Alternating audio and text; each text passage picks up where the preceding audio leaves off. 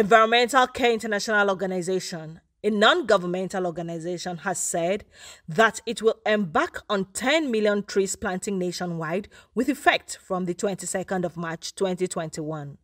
Prince Gomeni Nameni, General Project Coordinator and Chief Executive Officer of the organization, disclosed this to newsmen in Abuja during the commencement of the tree planting campaign. The NGO proposed a mass collaborative nationwide action on the 10 million annual tree planting target. The theme for 2021 is Forest Biodiversity. Today is World Tree Planting Day, and we are commemorating with this very important day all around the world. What we intend to do is to plant 10 million trees around Nigeria from this year.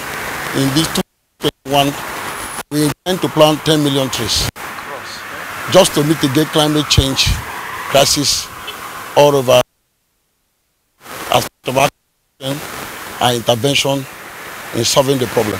This is part of our contribution to make sure we mitigate the effect that is affecting the ecosystem and the world at large.